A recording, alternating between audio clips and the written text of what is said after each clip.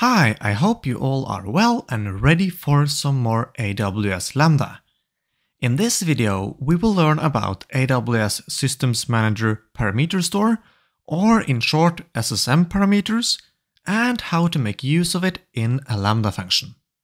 Before we continue, if you find my videos interesting and want to learn more about serverless and AWS, please consider subscribing to my channel and smash that bell icon to get notified when I publish more content. Okay, so first, some general information about AWS Parameter Store. As the name hints, it's a service where you can store configuration data that your application can access whenever needed. In AWS Parameter Store, you have two types of parameters: standard and advanced parameters. Standard parameters are free to use, and requests to the service is also free. Advanced parameters, on the other hand, comes with additional costs. I'm not going to go too deep into the different types, but the most important takeaway is that advanced parameters can store larger objects, and you can assign policies to them, like for example expiration. Typical things to store in AWS Parameter Store are, for example, URLs to APIs or databases. You may also store secrets like database credentials or API keys here. But then you may wonder, why use SSM parameters to store secrets when you have AWS Secrets Manager, which is specialized to do that? Well, SSM parameters can also be encrypted using KMS, making it secure to store stuff like database credentials or API keys. But then again, there are still some security aspects that Secrets Manager can provide that SSM cannot, such as automatic key rotation. But an argument for using SSM parameters instead of Secrets Manager is that it's free and Secrets Manager isn't, unless you make use of advanced parameters. In that case, SSM parameters is also not free. In other words, make sure to investigate what service suits your needs the best. Just as a side note, SSM parameters can also be stored in hierarchies. This is accomplished by naming the parameters like URL paths with slashes to separate the different levels in the hierarchy. This way you can get all parameters starting with the same path or subpath in one request. Okay, enough theory for one day. On to the coding.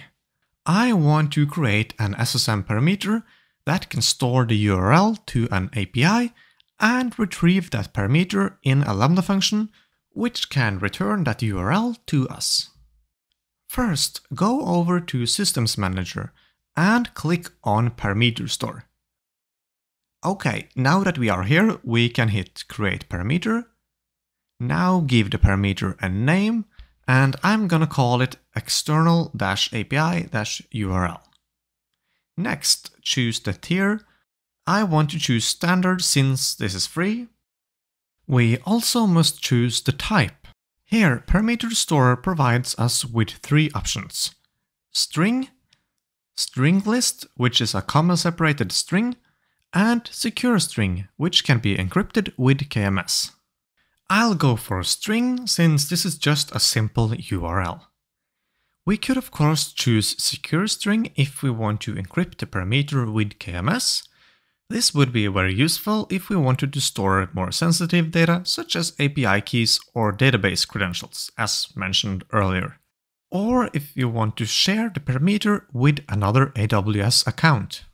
Next, data type can be text, and lastly the value, which is just this URL. This URL won't work for you since it's a temporary endpoint I've created for this video, so just put in whatever URL you want for your application.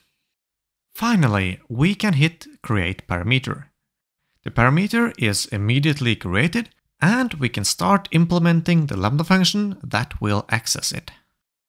If we go over to Lambda, you can see that I have already created a Lambda function called SSM-demo. It's just an empty function with a basic Lambda execution role attached to it, like we have created so many times before. We can start by importing Bodo3 and inside the Lambda handler function, create a Bodo3 SSM client. Now create a response variable and call client.getParameter with the SSM parameter name inside. Next, in the return object, unpack the SSM parameter response by calling parameter and value on the response object. This way we can retrieve just the string value. The Lambda function is now finished, but we need to add an IAM policy to let our Lambda function call parameter store to retrieve our parameter. So go over to IAM, search for our Lambda function role and open it.